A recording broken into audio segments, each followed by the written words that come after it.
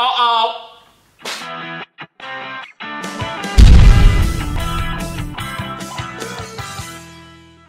G'day, Jacob and Sam from Make Science Fun. Thanks for joining us. Do you remember one of the previous episodes where I was doing the Wiggly Waterway using this stereo and I blew it up? So I thought, let's see if we can fix it up.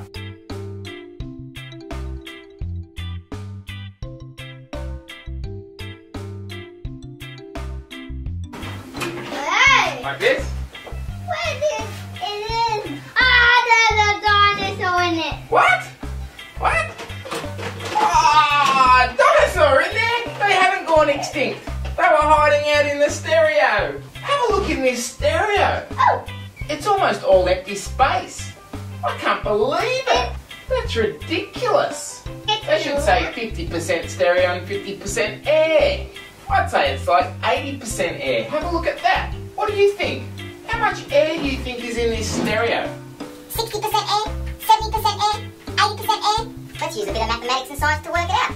Let's determine the volume of this stereo, and then we'll work out the volume of the components. So we've got a width of 36 centimetres, we've got a height of 42 centimetres, and we've got a depth of 32 centimetres. Let's go and work out the volume by doing width times height times depth. To work out how much air is in there, we need to find the volume of these components.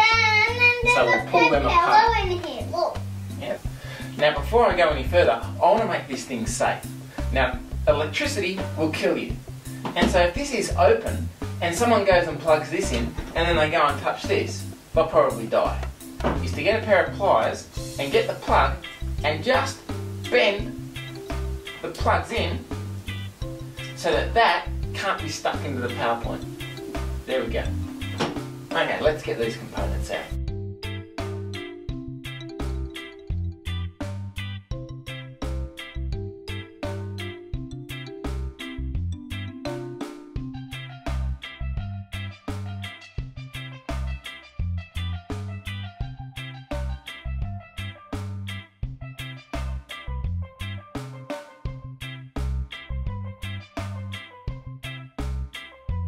Darling, Yes, darling? have you fixed that stereo yet?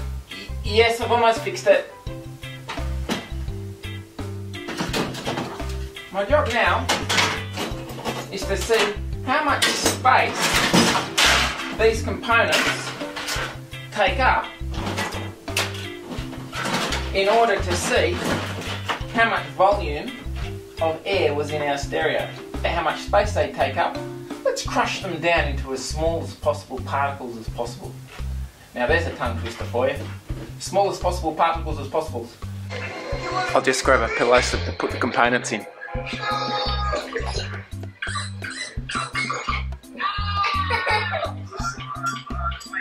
I'll bag up the components so that we can smash the living daylights out of them to reduce the space that they take up as much as possible.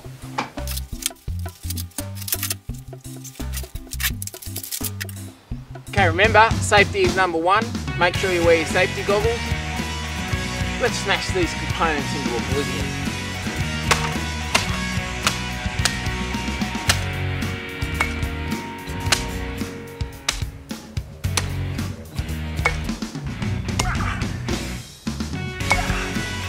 Dad, have you seen my pillow slip?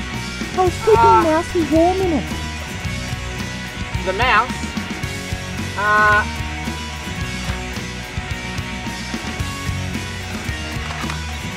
it's okay, darling. It's all good.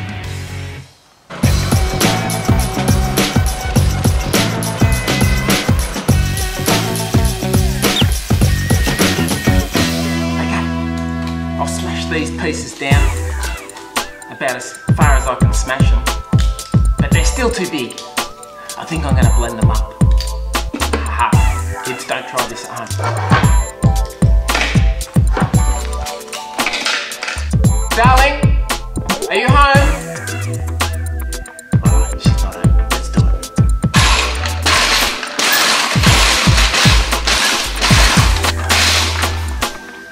Uh-oh! Oh no! I'm a dead man.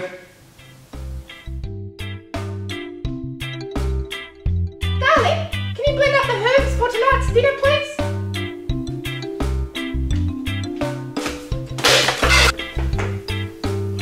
I'm sorry, darling. It's an accident. Okay, I've got all my smashed up components in the pillow slip. There was even a DVD in the player. Neil Young. Maybe that's why it blew up. Okay, let's put them back in the box and see how much space they take up.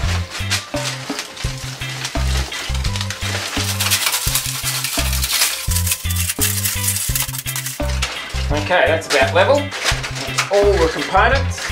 Now the volume of the components is 36 centimetres by 32 centimetres by a height of 12 centimetres. Equals 28.5% component, which gives us 71.5% air. So when you buy a stereo, you're buying 28% stereo and 71% air. How good's that? This reminds me of a story from a Japanese mobile phone manufacturer. The engineers would put together the phone, the electronic engineers, they'd try and make it as small as they possibly can. And when they think they had the perfect phone, they'd bring it to the chief engineer. And the chief engineer would look at it and go, oh, it looks quite good. Let's do one more final test. And he'd put the phone into some water, and if any bubbles came out, it means they hadn't done their job good enough. It means there was still air in it, and they had to go back to the drawing board to make it even better. This has been Jacob from Make Science Fun. Please do comment, and please feel free to subscribe. I'll see you next time. Bye.